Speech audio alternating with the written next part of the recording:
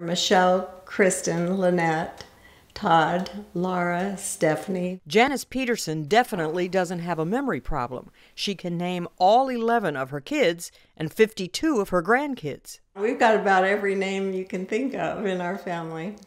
But Janice's life changed drastically when her kids were young. Her hands started shaking in her 40s. It got so bad that I couldn't eat with utensils.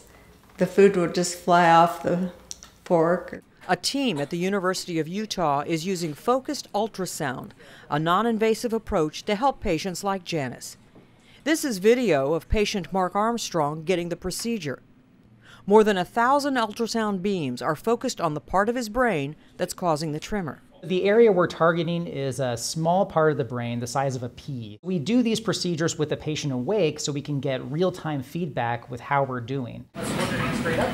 It was life-changing for Mark. As for Janice, this was her handwriting before. This is how her handwriting improved during the procedure. But this isn't a cure. We just like to think that we're able to set the clock back several decades and kind of reset the clock for these patients. The FDA has approved treating the part of the brain that impacts each hand, one at a time. This is the hand that was treated for Janice. This hand was not.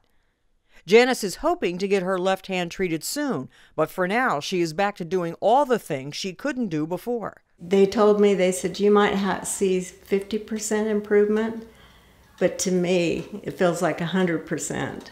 I'm Marty Salt reporting.